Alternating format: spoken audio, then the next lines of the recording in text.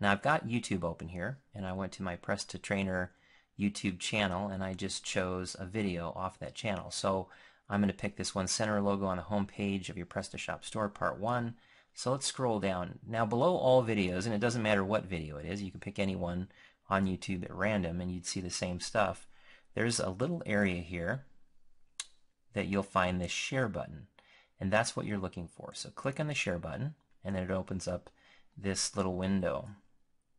So you might be tempted to take this link right here and just insert that in your HTML. Well, I can tell you that that just doesn't work.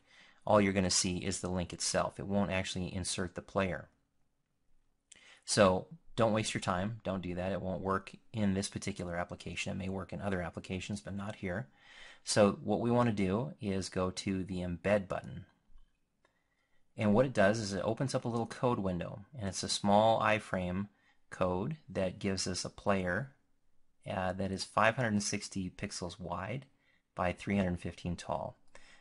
Now, we already know that we need 534 pixels wide because that's what Firebug told us. So how do you get the right size player with the code? Well, you can see down here there's some options. Right now it's using this preset. Here's another preset. If I click it, it changes. If I click this preset, it changes again. You know, you can even do a 1280 by 720. But that's not what we want. We want something that's 534 pixels. So let's do it by using the custom box here. And just go ahead and type in 534.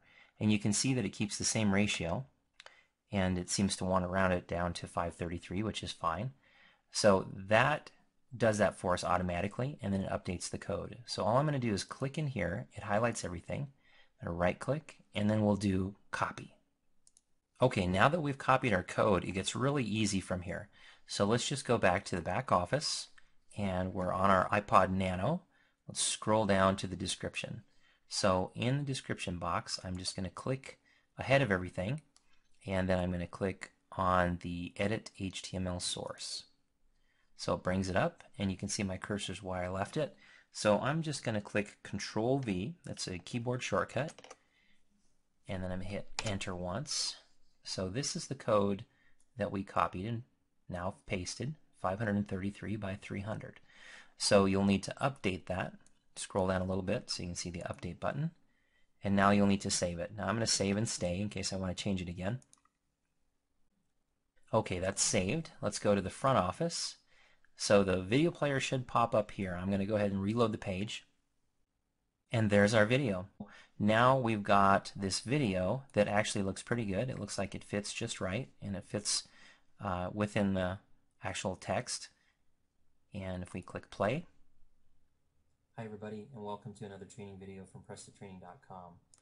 There it plays our video. Now I'm using a Windows 7 machine for this example, and I've also tested this on Windows XP, and it seems to appear differently. I can't really explain why. I don't know why Windows XP and this version of Firefox don't look the same as it does on my other computer, but you might see some differences depending on your browser and depending on whether you're using XP or Windows 7. So watch what happens. I'm just going to double click on this, and I guess what I'm trying to eliminate are these black borders here because this isn't really as big as it should be. So if I double click on this, you see how it got bigger? I don't know why that does that, but it did. And it works just fine. I'm going to show you how to center a logo on the home page of your prep. Okay. Now I didn't have to put that video there. I could have put text before it and then a video and text after it, or I could put the video after the text completely. It's all dependent on where you put it in the description. So let's say, for instance, that I really want to get this box bigger, but it's not giving my little drag triangle. I think it depends on the browser or possibly even your version. So what I'm going to do, I'm just going to copy this, or cut it actually. So I will cut that out. Oh, it's not going to let me do it. It's a Mozilla issue. So I'll have to do that differently.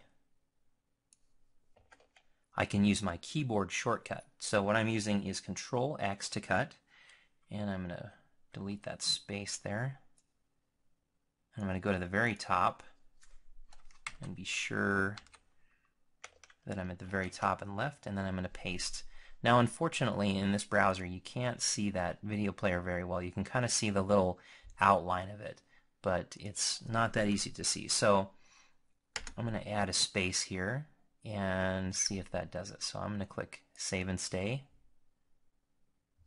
and then go back and let's reload this page again. Now we should have some text up above the video player this time. There we go. That's exactly what I wanted. As you can see, you've got a lot of flexibility on how you place that code, and you can do a lot of neat things. You could have 4 videos or 1 video, and this isn't the only place that you can place videos. In fact, let's just go back to the home page. What we did here, you can do in the home text editor as well. So here we are on the home page, and this top area up here is the home text editor. So where you see this lorem ipsum that comes with the default PrestaShop installation, you can put a video player in here as well. Now you might need a little wider video player because it looks like this is slightly wider than what that space was on the product page, but it's the same concept. You just figure out through Firebug how wide your space is, and then you would get a video player that would fit inside that space. You get the right settings by using this custom size right here. Okay. Okay, let's go back to our iPod Nano. I want to show you how to make some mistakes because it's very possible that you'll make some mistakes and not figure out what you've done wrong.